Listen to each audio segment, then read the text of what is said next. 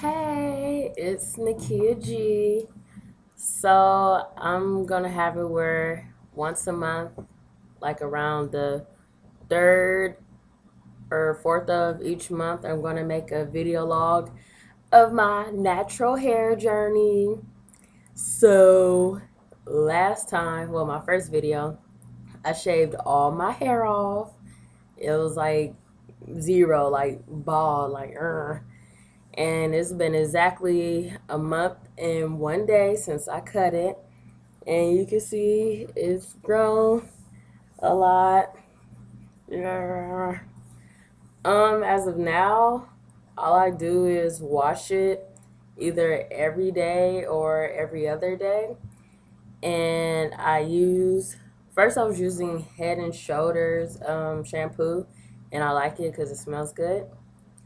And now I'm using, I forgot the name of it. I'll get back to you on that one. But yeah, all I do is wash it either every day or every other day and towel dry it or let it air dry. And then I'll put hair conditioning in it, like leave-in conditioning by Cantu. Or either I'll put natural raw shea butter in it to give it like moisture so it doesn't like get dandruff or get dry or whatever. And I don't brush it and I don't comb it.